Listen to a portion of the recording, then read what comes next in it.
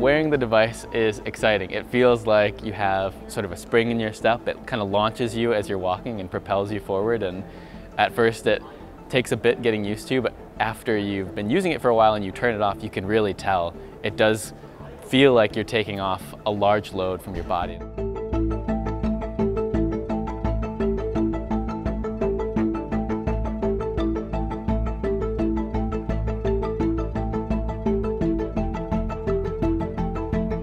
One of the most important aspects of life is mobility. The ability to get from one place to another just under your own power. And many people have disabilities that make that very challenging. And everyone, as they get older, slows down and finds walking more effortful. So we're developing exoskeletons that keep walking easy and fast for all of us.